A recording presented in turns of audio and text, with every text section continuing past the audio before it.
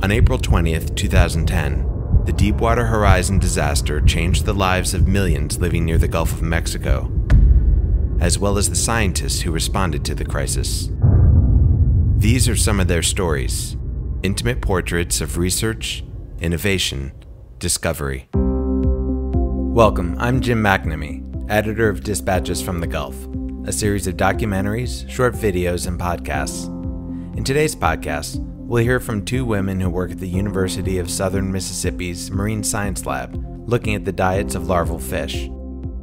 First, graduate student Jana Herman tells us how to use microzooplankton, tiny animals that float in the ocean and feed baby fish, to look for oil contamination in fish populations.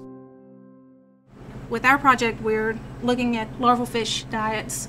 So after the samples are collected, we bring them back and we're removing the larval fish and eggs so we can remove the gut to look and see what they're eating. We use a tray so we can easily separate the organisms looking for the fish and eggs. Here is an example of a larval fish and 2 fish eggs and a larval crab, which is a crab zoea, and various other zooplankton in the dish. A lot of the organisms in the zooplankton are larval forms of other organisms. We're trying to assess the larval condition after the oil spill. We're not really finding any oil in the larvae, we're just trying to see if their health has been affected post-oil spill.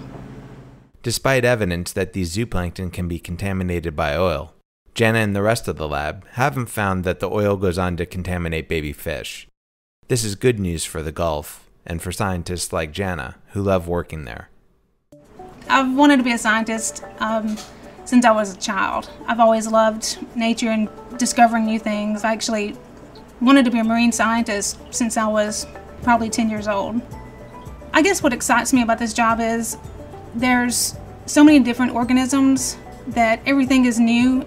I've seen thousands of samples, and I feel like every time I look into a sample, there's a new organism that I may not have seen, or it's a different shape or a different color or something, so it's really interesting. Across the lab, Carla Culpepper is also looking through a microscope. She's about to dissect a baby Atlantic bumperfish to see what it's been eating. Bumper are not too big, about a hand size. I've been cutting open about anywhere from 2 to maybe 7 or 8 millimeter fish. Cut it open and see if I can identify anything that he's been eating. I actually pulled out, he's got some copepods in his belly.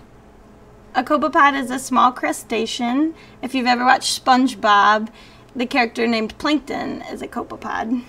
I'm a lab technician here at Gulf Coast Research Lab. I really love my work because it's not your everyday 9-to-5 job. I'm sometimes on a boat or sometimes sitting here looking at microscopes. It's very interesting you just don't even know what's all in the ocean. You know, a lot of people don't find it as exciting, but we absolutely love plankton in this lab. I'm from a small town in North Alabama, so it didn't seem like a job that you would think that you could get up there, but I knew pretty young I wanted to go into it. It just seemed like a dream. But in the 7th grade, I think, or the 8th grade, I had a science teacher that took me down to Dauphin Island Sea Lab for a class, a week trip, and I definitely loved it after that. Today, thousands of scientists, oceanographers, chemists, engineers, biologists are all working together to develop newer and better ways to understand and ease the impact of oil spills.